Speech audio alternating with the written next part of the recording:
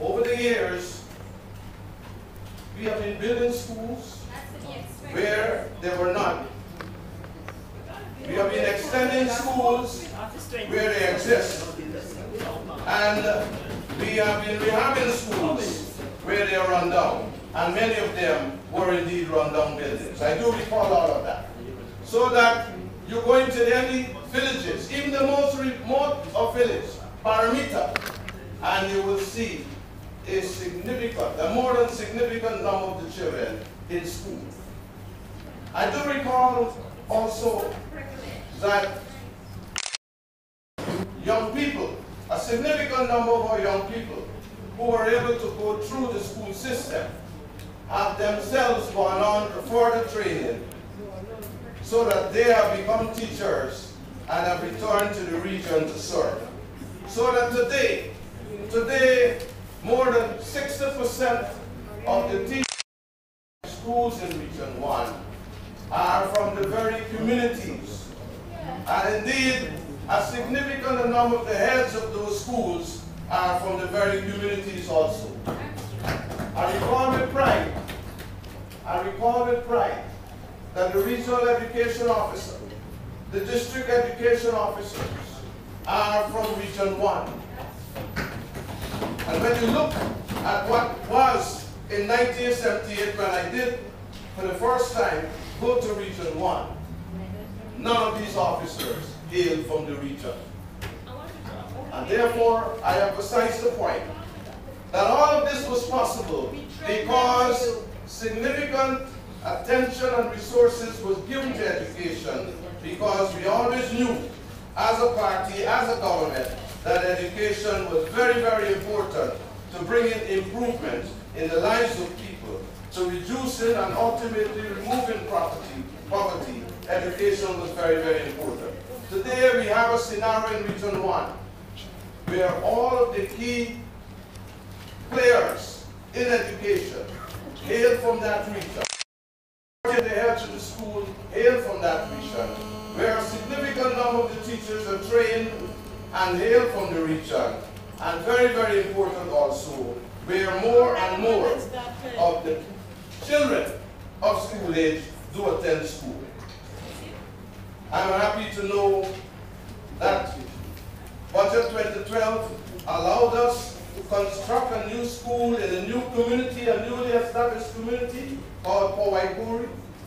I'm happy to know that Budget 2012 allowed us to make available to the school children school uniforms, juices, biscuits, exercise and textbooks.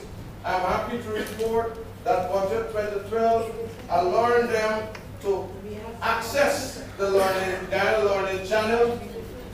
I'm happy to report that Budget 2012 allowed them to establish learning resource centers in some new areas, like Walnut Village, for example. And that we were able to procure some additional outboard engines, which made it possible to move children in the riverine areas of Aruka and Waini and move them so that they can get secondary education.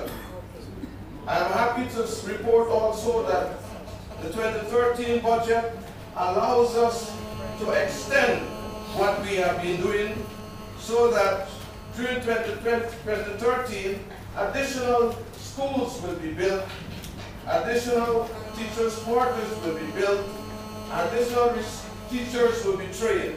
In other words, additional resources for improvement of education will be made available in Region 1 in all the various sub-regions. Mr. Chairman, if I touch a bit on health care. Region 1 has 41 health posts, 3 health centers, 3 cottage or district hospitals, 1 regional hospital.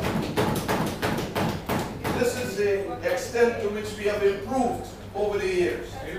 I do recall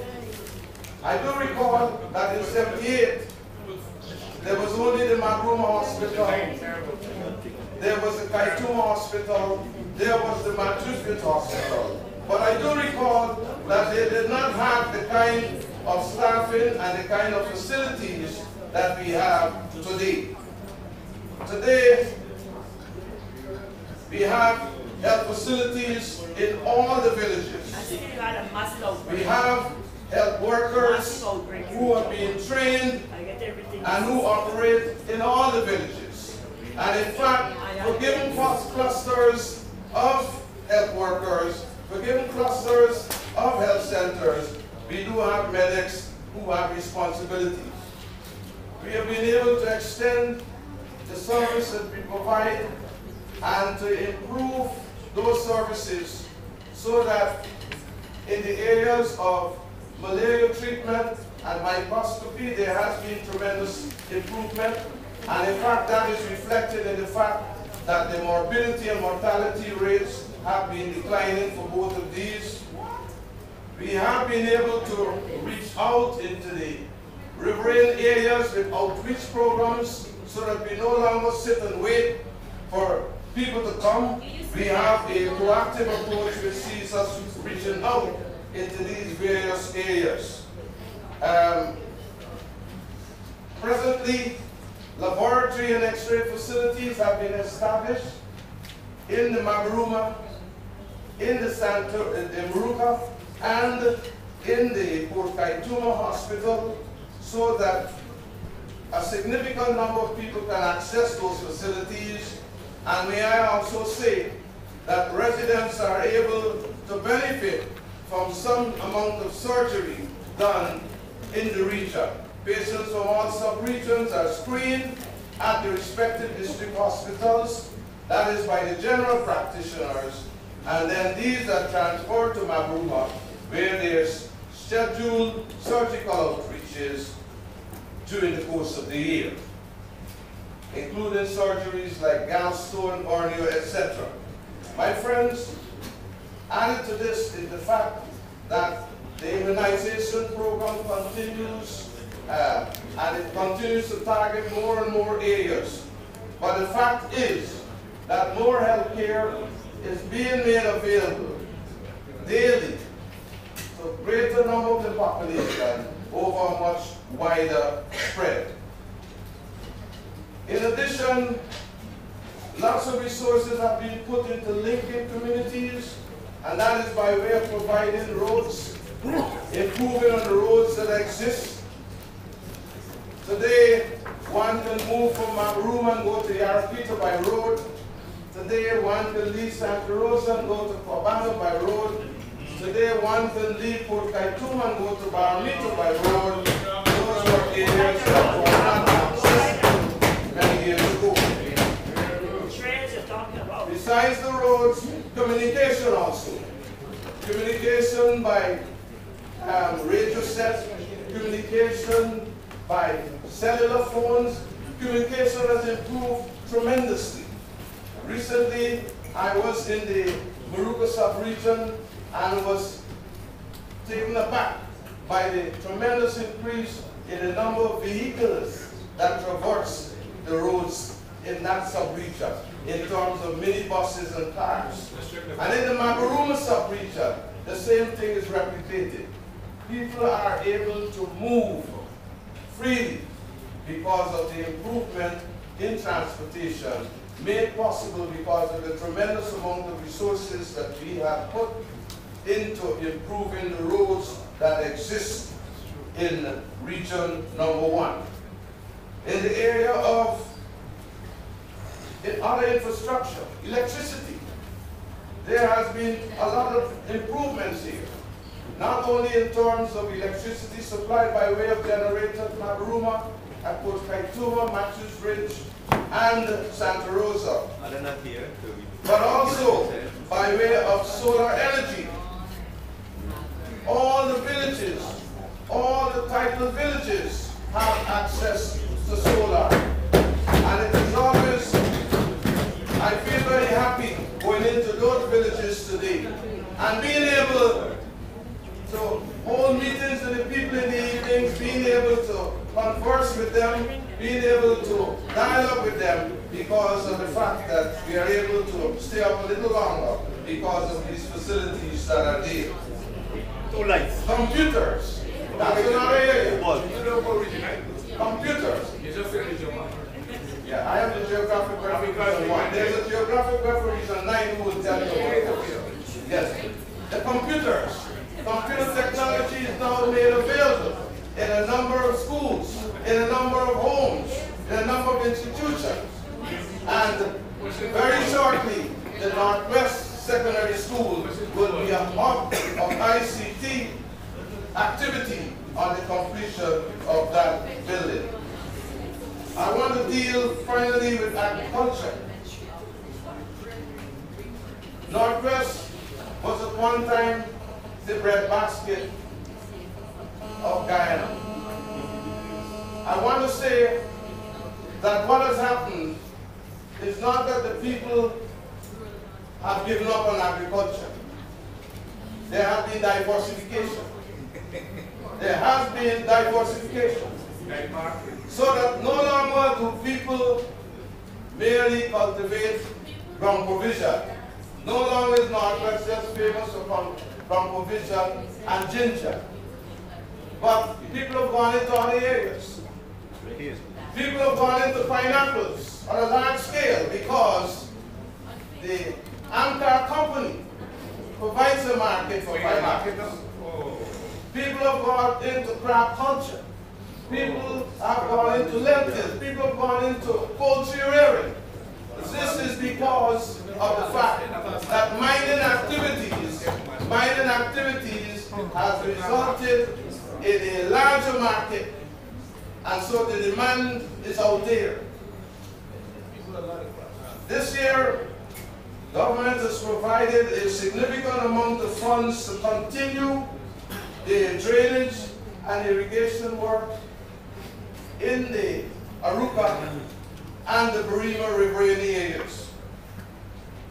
Mr. Speaker, scores of farmers will be benefiting from this important activity because those of you who are familiar with Region 1 and with the Aruka River and the Windy River will know that they are subject from time to time to periods of flooding. And so this investment in drainage in those riverine areas, 1 square mile in each of the two, will bring appreciable relief to the farmers in those areas. Mr. Speaker, the budgetary allocations provided by Budget 2013 and other budgets before them is a prime source of funding for regions like Region 1. And this allows them, the region,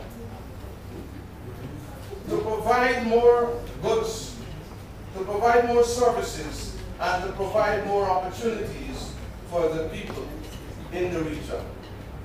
Presently, those opportunities relate primarily to education, healthcare, agriculture, and infrastructural works. But we have seen increases over the years in terms of the amount made available, the amount of resources made available. And we have seen increases also in terms of the number of persons who can benefit from the resources made available. The people of Region 1 have therefore been able to improve the quality of their lives. And I want to use this opportunity to thank our government for making this possible. Mr. Speaker, who will use and benefit from all the investment in people's development reflected in this budget? Who will use and benefit from them? Who will benefit from the Let Them to Linden Road, the Milo Falls project, electricity project, the Cato Secondary School with dorm facilities? Who will benefit from a new Demerara Harbor Bridge? Who will benefit from more investments in our public roads, including our 4-lane highway? It is the Guyanese people, all of us, on this side and that side. PPPC has stood by its commitment to the Guyanese people. We're not saying that all is well. We're not saying that we have achieved all that there is to be achieved, or that we have attained all the goals we have set ourselves. What we are saying is what I've emphasized before. We have made substantial progress. There is a verifiable plethora of examples and measures of achievement which I and other speakers before have adumbrated. Guyana, under the PPPC, is on an irreversible path to more progress and development. Every major business in Guyana has been showing a profit. Ask Mr. Yasupa Sad from DDL. Ask Demerara Bank. Ask Banks DI. Mr. Speaker, I am confident that 2013 will see us continue along the path of the socio-economic growth and development we attained in 2012, with an even better performance in 2013. So that come local government or national elections, the Guyanese people will be happy to place those who continue to place obstacles in the path of our progress in the abyss of political history where they rightly belong.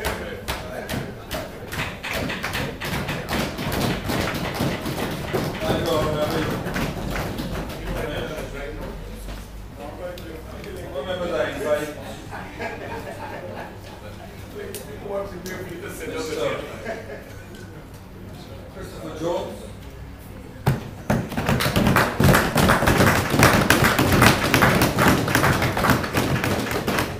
I wanted to assure the Honorable Minister of Housing and Water that we are on this side of the House, sir, wide awake, while the Honorable Minister and his colleagues are asleep and are dreaming.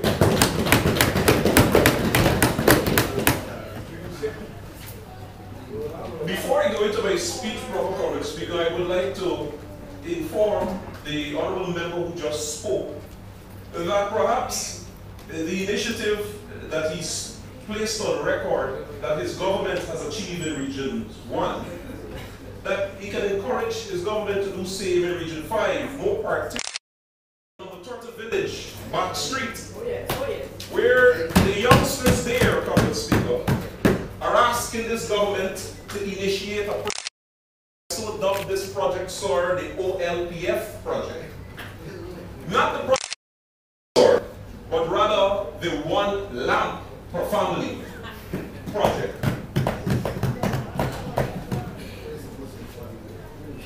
Ninhau Chushi Ho Remren Ho Rumbe. I repeat that. Ninhau Chushi Ho Remren Ho Rumbe.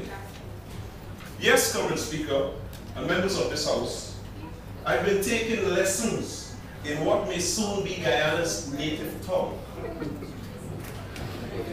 Comrade Speaker, to translate, Comrade Speaker, it simply means... Let me just remind you that the language of assembly is always going to be English. Very well, sir. The translation for that, Comrade Speaker, simply means, Comrade Speaker, members of this House, I rise to make my contribution to this 2013 budget presented under the theme, Overcoming Challenges Together, Accelerating Gains for Guyana. Comrade Speaker, it is evident that there is a stark contradiction in what is suggested by the theme of the 2013 budget and the action, once again perpetuated by the PPPC government. The mere notion of overcoming challenges together indicates a need for consultation and collective bargaining. It was expected that the engagement, which involves both government and opposition, at which challenges will be discussed and amicable solutions found to those challenges. Certainly, this has not been there has not been a real meeting of the minds. Comrade Speaker, this budget, this 2013 budget, like the budget of 2012, had no input from the opposition. The majority, despite the calls made by the leader of the opposition, the Honorable David Granger, to His Excellency President Ramattar on December 12, 2011. Then again, on April 13, 2012, during the budget debate, the Honorable Member, Mrs. Valda Lawrence, made another plea. And even before the presentation of this budget, those calls have been reiterated. 3 times now. There's a saying, Comrade Speaker, once is an incident, twice is a coincidence, but 3 times is downright disrespectful. Contemptuous, Comrade Speaker, to the Constitution of Guyana, which clearly articulates in Article 13, citizens and their organization should be afforded opportunities to participate meaningfully in the decision-making processes of the state. Was this done? Contemptuous. Comrade Speaker, the people of this country spoke loudly through the ballot at the last general and regional elections. Comrade Speaker, had this government moved from their contemptuous ways, we would have seen a 2013 budget by the people, for the people, and for all of the people. Okay. Comrade Speaker, the Honorable Minister of Natural Resources, Robert Prasad, gave his account of former Presidents Fox Burnham and Jaggers' move to establish a government of national unity.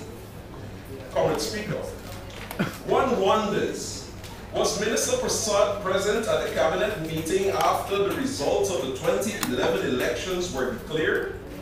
Because, Comrade Speaker, those results provided this country and the People's Progressive Party Civic with the greatest opportunity of bringing about a government of national unity.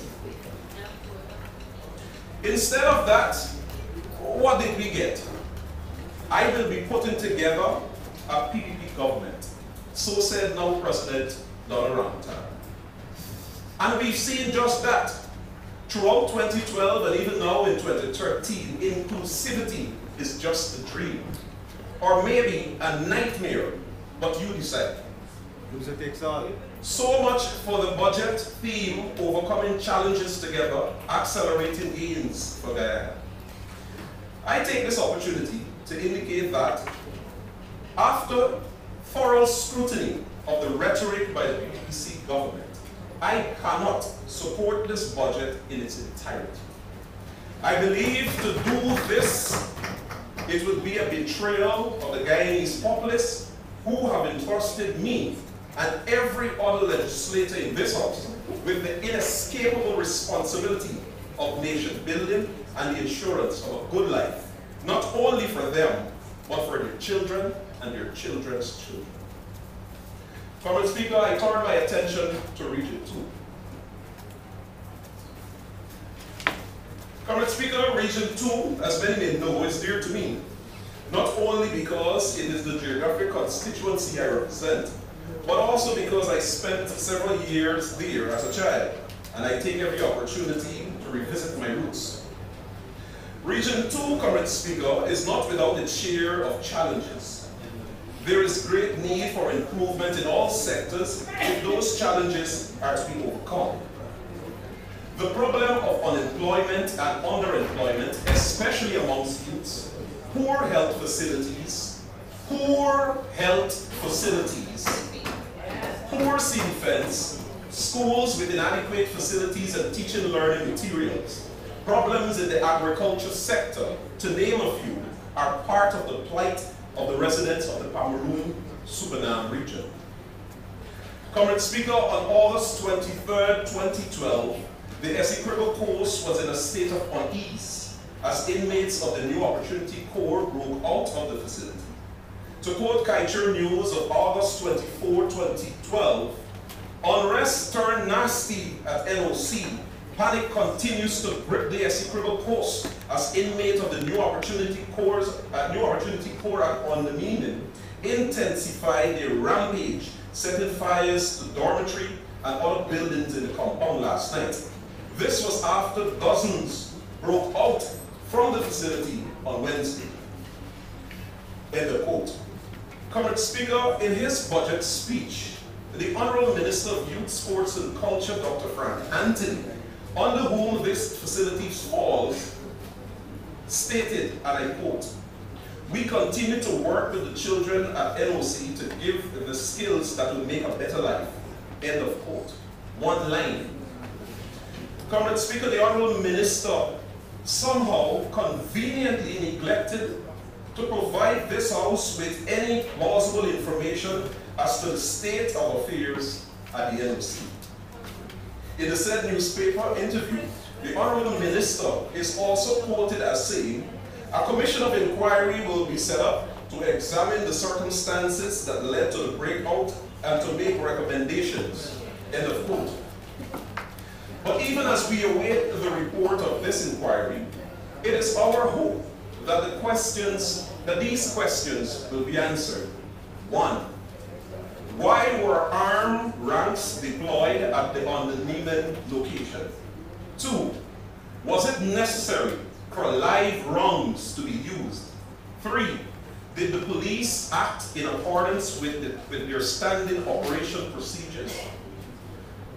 Comrade Speaker, in February 6, 2013, publication of the Kaieteur News, an article was carried under the caption NOC Commission of Inquiry. Final report is to be presented this month end. End of quote. The article also quoted Minister of Culture, Youth and Sport, Dr. Frank Anthony, as stated his assurance that any staffer found guilty of abusing the children when the report is presented this month end will be dealt with accordingly. Comrade Speaker, this was February 6th. It is now Monday, April 8th, and we await the report. Perhaps, Comrade Speaker, the Honorable Minister, the Honorable Member is wide awake in a dream, while the inmates of the NOC are still living a nightmare. Correct me if I'm wrong, Comrade Speaker, but isn't the NOC a correctional institution? Which is the purpose, what is the purpose of the NOC? If not to provide opportunities for rehabilitation of those inmates, then what? Comrade Speaker, there are countless reports of former inmates of the NOC of abuse that they've endured during their time at the institution. What's even more alarming, Comrade Speaker, is the fact that the caregivers at the institutions are the persons engaged in those abusive practices. To detract a bit from Region 2 and to come closer to home for a bit, we see similar practice of inmates at several correctional and care providing institutions. Places like the Palms Geriatric Home, the Sapphire Training Center, and the Drop-In Center, just to name a few.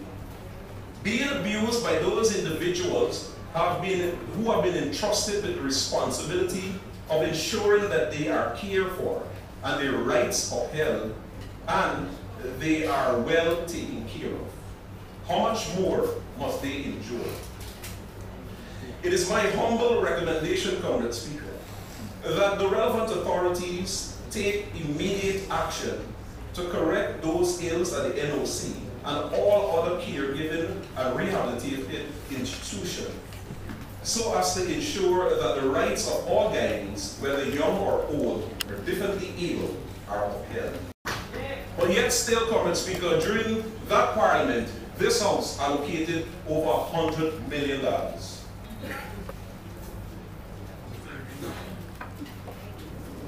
The Market Tarmac Basketball Initiative, upgrading of community grounds, unseen and unheard of. But Comrade Speaker, the Honorable Member Neek Kumar last year in his budget presentation assured me that he has a long list that he can make available to the Honorable Member.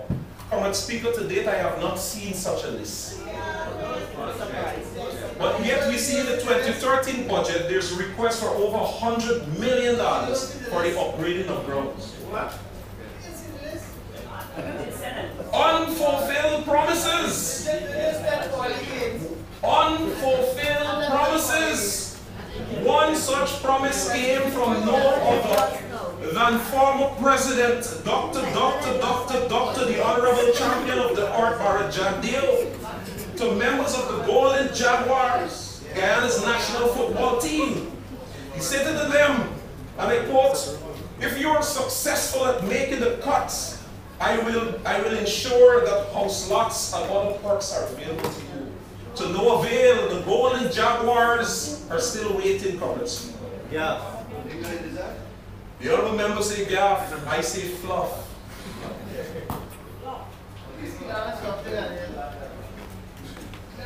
Comrade Speaker, early in the year, I raised a question in this House about Guyana's national sports policy, after which I received this document, albeit at the cricket committee level. You get time to read it, yes.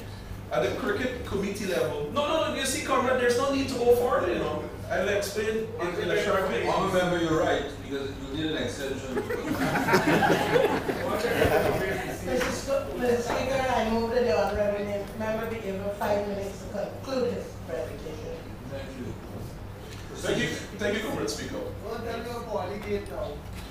You guys can just go. A sports document, comrade Speaker, that clearly outlines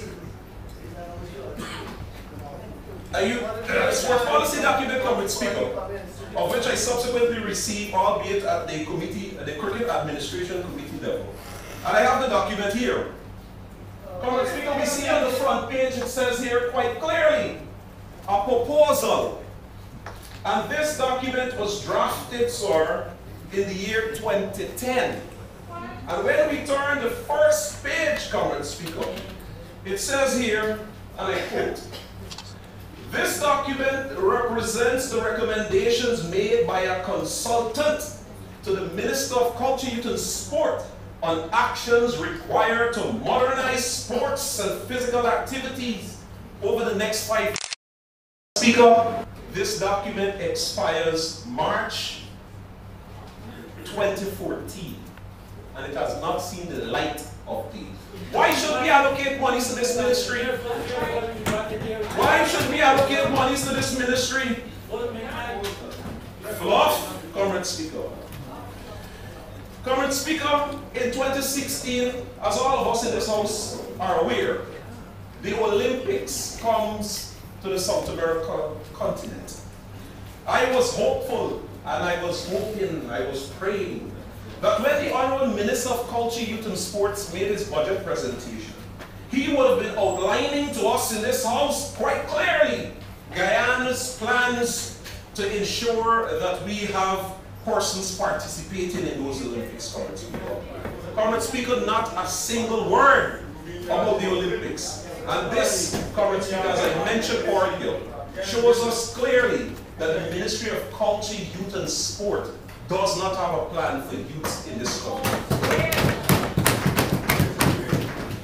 Comrade Speaker, it is my humble suggestion that in speaking we refrain from referring to youths are the future, lest we continue to think that only at a time hereafter and ignore the present needs and concern of our youths. Instead, let us, in our speeches and actions, say that youth matters, and we must prepare them now to assume a leadership role in the not-so-distant future. In 2013, thus far, the single most outstanding individual in Guyana in the area of youth development, in my view, comrade Speaker, is no other than the leader of the majority, the Honorable David Greenwood. Comrade Speaker, since the genesis of this year, he has dedicated his effort and the effort of the parliamentary majority to the development of Guyana's youth. The honorable member has declared that 2013 be the year for youth, comrade Speaker, the year for Guyana's youth.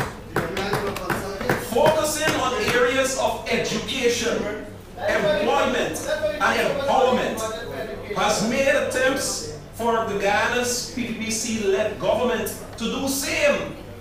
The PPPC government, comrade Speaker, blatantly disregard to accept this offer. It shows us clearly, Comrade Speaker, where their priorities lie. What is the dream? What is the Guyana dream? I believe the fact to be truth, that a picture tells 1,000 words. Comrade Speaker, I now hold in my hands the budget presentation of the Honorable Minister of Finance. Got that. Read it. Let's examine it, Comrade Speaker. There's an elderly man holding grains of rice in his hands. Like many Guyanese mothers, fathers, teachers, farmers, public servants, this picture seems to suggest, Comrade Speaker, the question, is this all? Comrade Speaker, let's go to the left of that picture. Another gentleman holding sugar. He seems to be saying, after this government spent over $200 million on the Skeldon Sugar Factory, this is all that it produced, Comrade Speaker. A handful of sugar. A handful of sugar, Comrade Speaker. Let's go above that picture. Look at the picture, come. Let's go above.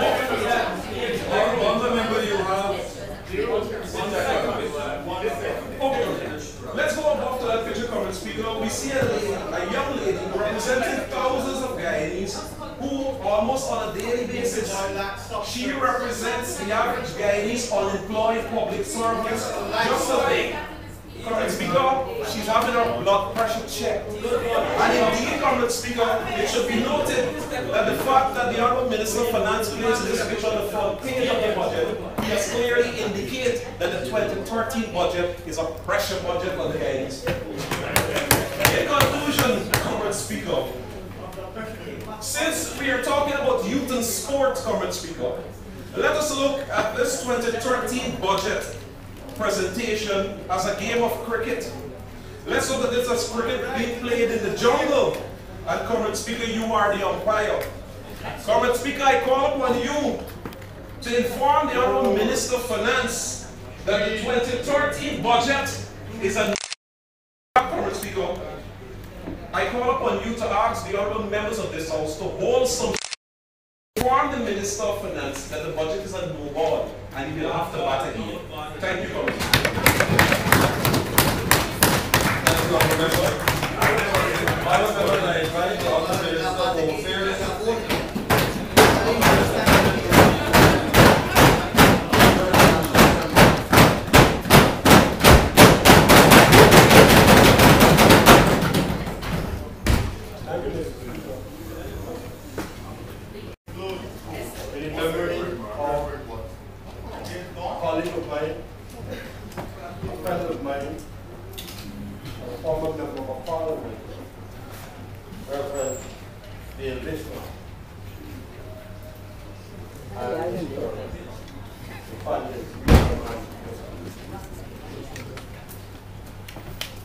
Mr. Speaker, I'd like to also congratulate the Minister of Finance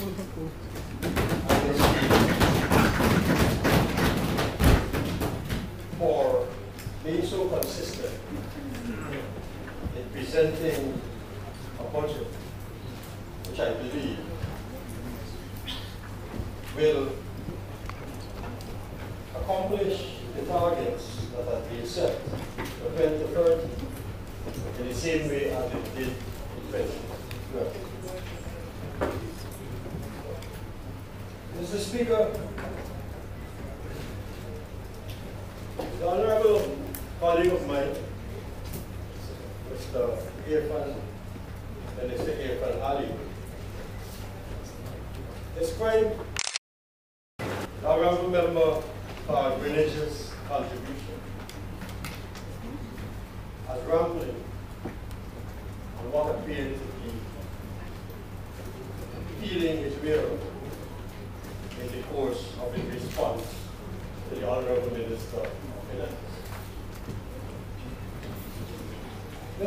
soon after Mr. Greenidge's intervention, I had cause to travel into the countryside, where I met with some senior citizens, one whose name is Mr. Ramprasad,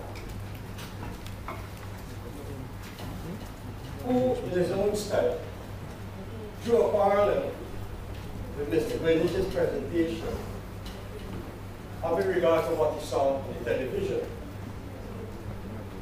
And I was amused in the way in which he drew the parallel or made the analogy. He said that it appears as though Mr. Greenidge was feeling for Obati for eggs.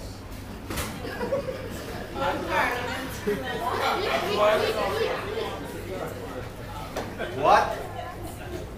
Consistent with the feeling his way around.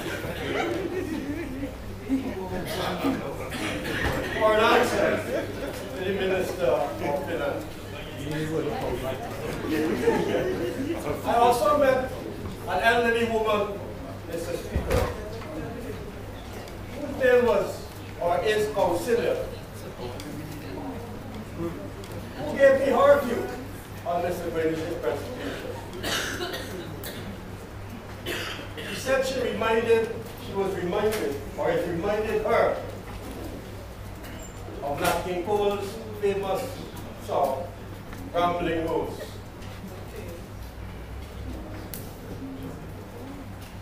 Mr. Speaker, so much for an opening batsman from the opposition bench. Mr. Speaker, the world in which we live, as I listened to the contribution, it occurred to me that all the political parties in this country are committed to market economy. I have not heard one single statement that departs from the orthodoxy of market economics. You didn't listen to Sharma? Mr. Speaker, we have little or no differences in respect to market economy being the path for economic development for Guyana. And it seems that we also all committed to the role and place of the private sector as the engine of growth for the national economy. We all appear, Mr. Speaker, to welcome foreign direct investment, as well as local investment, as well as foreign and local investments in partnership in our economy. And I must confess, Mr. Speaker, that it appears to me that we are all committed to the diversification of the agricultural sector. We are all committed, Mr. Speaker, to sustainable development of the forestry, mining, and of the natural resources of this country. At the international level, Mr. Speaker, there is little that separates the parties in this House.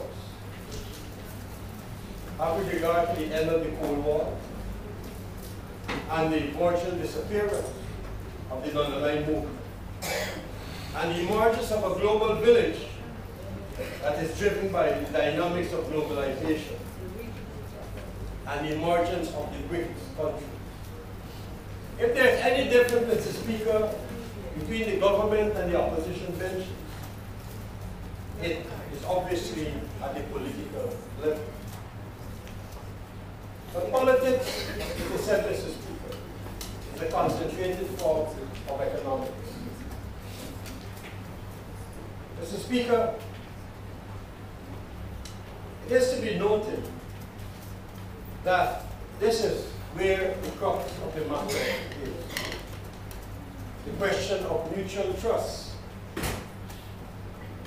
Is that enough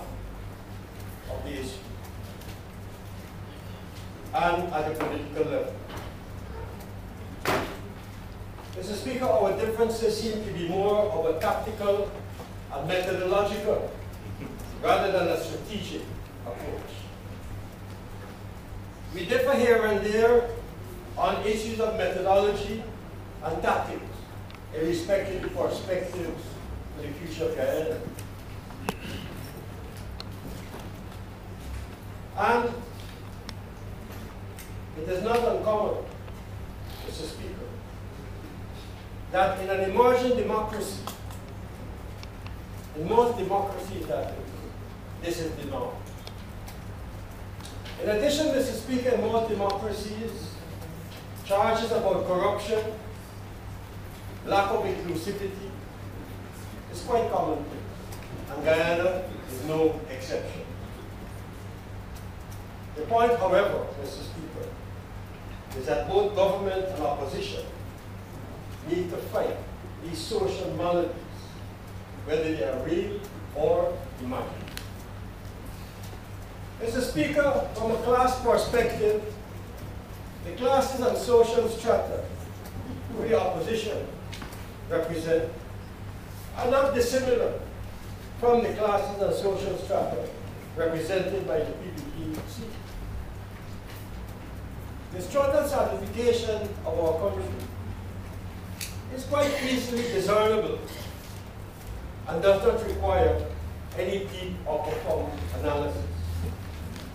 The nature of the state, Mr. Speaker, that currently exists is one that defends and represents the interests of all classes and social strata in our society. That is why we have patiently in the PPPC, that is why we have patiently and persistently worked to establish a national democratic state. This national democratic state, as I speak of, Mr. Speaker, is reflected in our country's consistent struggle for economic independence, against the pitfalls of globalization and marginalization, existence of the broad democratic rights and freedom of the people, and participation in policy making. Mr. Speaker, the PPPC as a political party represents all social strata and classes in our society. The workers, the farmers, the progressive businessmen, progressive intellectuals, the military, and police men and women. The middle strata that we spoke so much about has a place in this national democratic state. And this budget, Mr. Speaker, is a good example that demonstrates that this is indeed the popular acclaim by many. It's not an easy task. Mr. Speaker, I'll ask for all the answers to be sent to my office over a period of time. It is because the records are not available. Mr. Speaker, I have with me here a record of the parliamentary debates for 1980. The Minister of Home Affairs at that time was the Honorable Mr. Stanley Moore. And in the course of that debate, Mr. Speaker,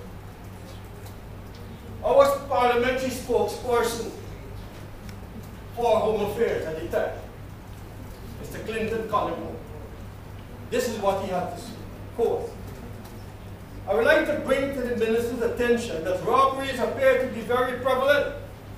And according to last year's report, which is submitted to this Assembly, it seems as though the vast majority of robberies are committed in urban areas. It means that the police force should be more equipped and more alert in urban areas. The figures show that 88.4% of robberies are committed in these urban areas. We also know and we acknowledge that the police have been doing something because we know that the bandits have shifted their base of operations to rural areas. Now, Mr. Moore, in his capacity as the Minister of Home Affairs, had this to say. It would be puerile, and I'm quoting him, but it would be puerile if it would be puerile, it would be simplistic. It would be naive to assume that even with the most vigilant and resourceful police force in the world, we would eliminate crime. As my friend on the other side is attempting to suggest. In the most wealthy countries in the world, the most powerful nations on earth, there is crime and the police can do no more than to contain crime to acceptable limits. Some of the rascals will always. You went on to say, Mrs. Speaker, that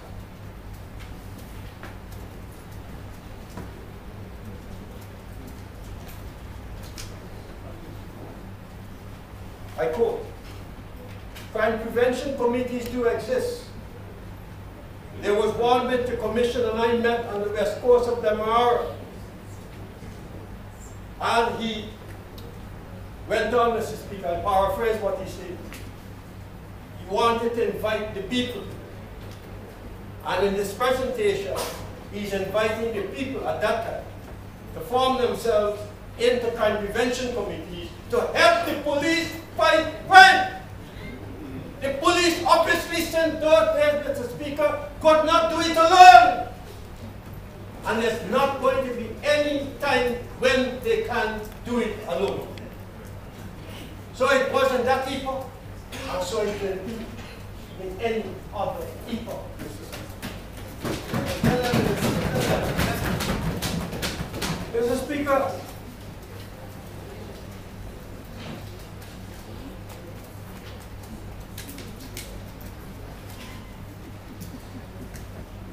I brought with me some newspapers. And in order to try to be objective, Mr. Speaker, I got not only the state-owned Chronicle newspaper. I believe that the people of our country feel safe and secure because they did not have a feeling of safety and security. Whatever we report on it would hardly be. I refer to the Kaisha News of Sunday, February 24th, where it reads, 2013, another successful. Mr. Speaker, thousands of outlets. Guyana Tech.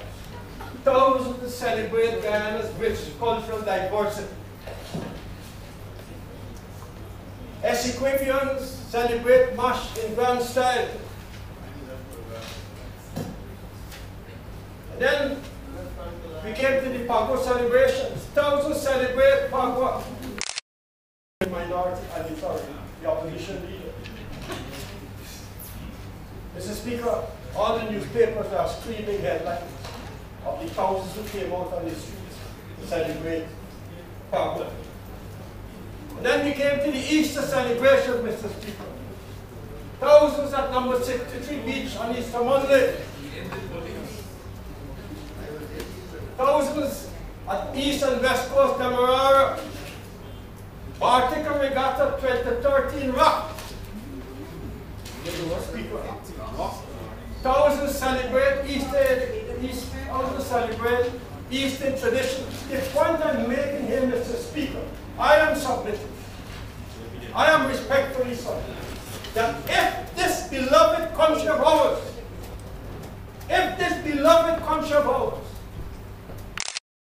situation that is constantly being described by the opposition and some sections, that law and order has totally disintegrated and that crime has spiraled out of control. Mr. Speaker, I respectfully submit that we would not have seen thousands of people leaving their homes, leaving the comfort of their home, traveling far distances, leaving their home for days and nights. Honorable member, a lot of time has elapsed for an extension if it is needed. Yes, Honorable Minister. But the fact of the matter is this, that we concern. Mr. Speaker, I hear constantly reference to the performance in the Home Affairs sector. Let me quickly, Mr. Speaker, report to what we have done between 2006 and current, which never in the history of this country, never in the history of this country, has the security sector undergone such transformative process. Never. Mr. Speaker, the institutional modernization of the Ministry of Home Affairs. Mr. Speaker, when I went to the Ministry of Home Affairs, at the ministry itself, there were 12 staff members. 12 members. That is what I was put there to work with. Mr. Speaker. Oh my God, you. The membership of the staff rose from 12 to 127. 180 additional staff members to the Ministry of Home Affairs. And these are not people that are sitting down and drinking scotch. These are people who are working. Mr. Speaker, we have established the task force on narcotics and illegal firearms, task force on smuggling and contraband. We have established a security arrangement for the Chenijagan and the Oval airports. We have established a crime observatory. We have established, even so far as going to establish a stray catches program, where so far we have impounded over 2,817 animals at police funds. So for those who think that this is a joke, it is not. It is very effective. Mr. Speaker, we are moving to computerize the General Register Office. And in the not too distant future, we will be producing birth certificates electronically. We have established, Mr. Speaker, the ministry, a task force on trafficking in persons. We have adopted an anti-piracy strategy. We are now training traffic wardens. We have expanded neighborhood police. We have expanded the ranks of community policing, Mr. Speaker. We have established a firearms license approval board. We have provided skills training for 1,377 young people. 24 skills. We have introduced, Mr. Speaker, the electronic crime reporting system, where persons using the BBM, Facebook, and the internet can report crime. We have introduced, Mr. Speaker, hotline. We have launched a campaign against noise nuisance, and so far, Mr. Speaker, between 2008 and 2013, 465 cases have been prosecuted in the courts. We will soon launch, Mr. Speaker, a more innovative website called I Paid a Bribe, where persons who paid a bribe will be able, on the basis of anonymity, to report this on the website. Mr. Speaker, we have begun the formulation of another national drug strategy master plan. We are soon to complete the state-of-the-art forensic laboratory, Mr. Speaker. And we will soon establish 10 House of Justices across the country. Soon, Mr. Speaker, we will establish the National Computer Incident Response Team at the Ministry. Mr. Speaker, the list goes on. Simply to say that never in the history of the Ministry of Home Affairs talk about incompetence, call us incompetence, and I will call competent by something else. Never in the history of the Ministry of Home Affairs, never in the history of the Guyana Police Force, the Guyana Prison Service, nor the Guyana Fire Service. Let me quickly say, Mr. Felix, Mr. Speaker, the Honourable Member spoke about the Guyana Fire Service. The Honourable Member sought to insert or to create division between the Guyana Police Force and community policing when he said that we are purchasing more and more vehicles for community policing to the disadvantage of the Guyana Police Force. Mr. Chairman, Mr. Speaker, this is a blatant untruth. Mr. Speaker, we have indeed been procuring vehicles and equipment for the community policing. But by no stretch of imagination, unless we want to make political propaganda, but the political propaganda, Mr. Speaker, will fall on its face because the facts attest differently. Because when we look at the money spent for the procurement of police vehicles over the years, Mr. Speaker, I think it is fair game for me to refer to the report that was published by the CEO. If the Honourable Member from Ranger could seek refuge in that report, exonerating himself and his party from that matter, I believe, Mr. Speaker, that in all fairness and honesty, I should refer to the COI report exonerating me from that instrument.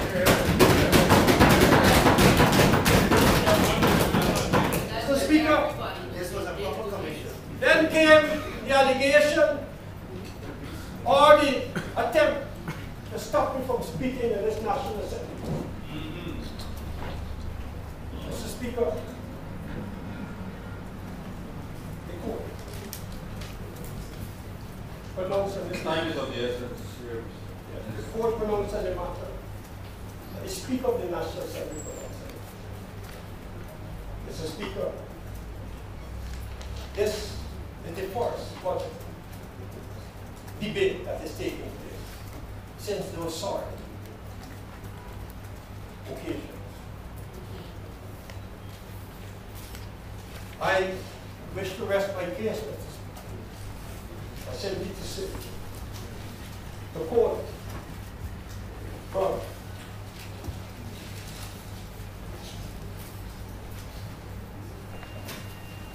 I think it was in an Indian movie called Sholay,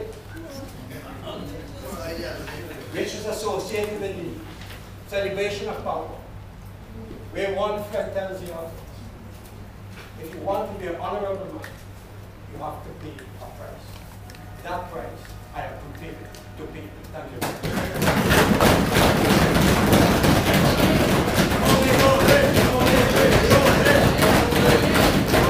Thank you, Honourable Member. Other members, it is 10 minutes past 4. It is a convenient time for us to take the suspension. So we will suspend for 1 hour. Resume at 10 minutes after 5.